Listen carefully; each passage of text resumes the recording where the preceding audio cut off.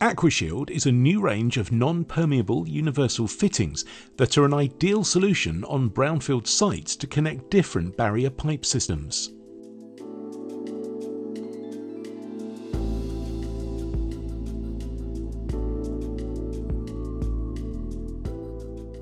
Before assembly, ensure that the SDR rating of the pipe is correct for the barrier pipe flange adapter.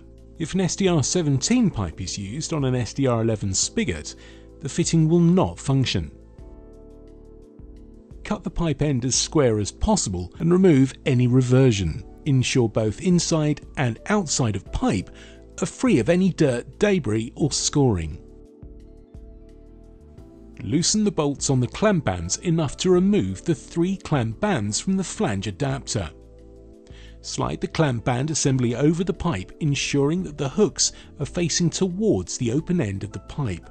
Slide the pipe onto the spigot of the flange adapter, ensuring that the end of the pipe is flush with the spigot flange face.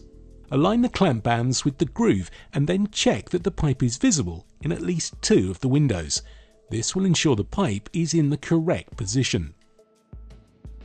The bolts are reversible and can be adjusted to suit the ease of installation. Working around the fitting, evenly tighten up the bolts sequentially and incrementally, turning each 3 or 4 turns at a time with the torque wrench. There will be 1 bolt per clamp band on a 90mm fitting, 3 bolts overall. Torque up the bolts using a calibrated torque wrench and bolt up to a torque of 200 to 210 Nm. Continue working around until the correct bolt torque is achieved on all nuts with the torque wrench.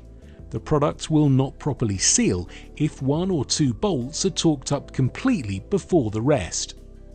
This video is designed to guide you through the installation process. It should not be used as a replacement for the full installation and printed IOM. You should always adhere to your company health and safety guidelines, method statements, risk assessments and/or safe systems of work that apply to your installations, including all applicable PPE requirements in line with your duty of care under relevant OH&S legislation.